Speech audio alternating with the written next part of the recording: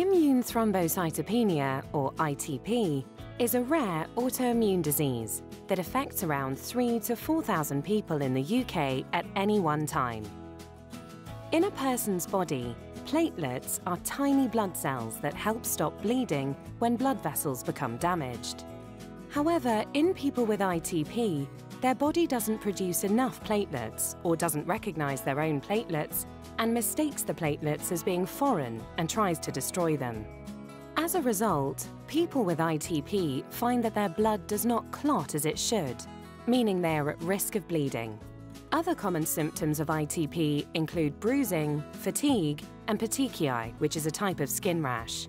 Although ITP cannot yet be cured, it can be treated to make living with it easier to manage, and research is continuing into treatments which could further help to improve patients' lives. ITP is not contagious, so there's no need to worry about passing it on to others.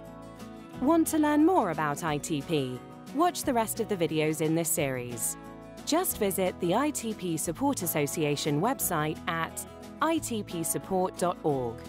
For advice on personal medical matters, or if you have questions or concerns, please consult your doctor or healthcare team.